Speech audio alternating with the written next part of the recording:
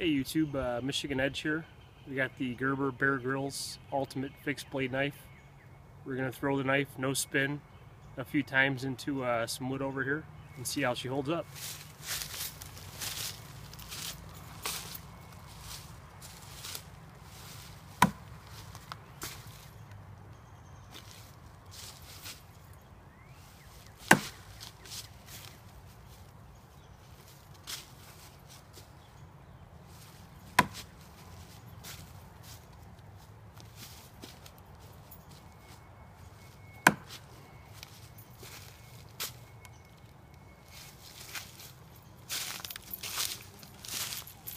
All right, yeah, we threw the knife now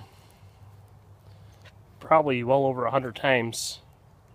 Did a lot of chopping with it, splitting wood, and it's held up pretty good. But I did notice that the pommel down here is starting to get a little bit of separation, where it looks like eventually, if I kept beating the knife up like I am, it would probably fall off.